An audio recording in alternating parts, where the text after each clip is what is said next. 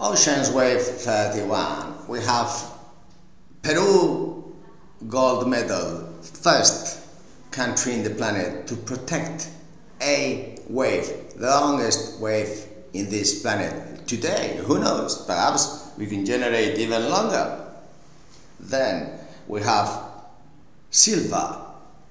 Who is going to be silver medal in this planet? I've been checking the coast of Indonesia. It has 34,000 kilometers. Out of those in the south, which are the areas of the Indian Ocean, pumping 2.5 meter waves every day, average 365 days per year. Now, how many kilometers we're talking about? Is it 15?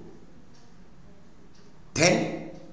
10,000, right? Let's say 10 now. So 10,000 times every meter, one job, 10 indirect, $20,000 average. Let's say $10,000, okay, whatever. Then we have India. Well, this is runner-up also for the silver, isn't it? Because India did approach the strategic maritime sector and train and so on, has a huge competitive advantage in the maritime sector. It will have for years to come.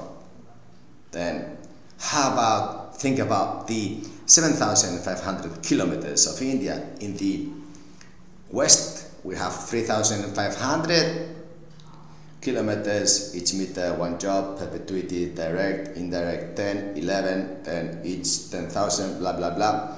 Who is going to be runner-up generating protection for all the waves in India?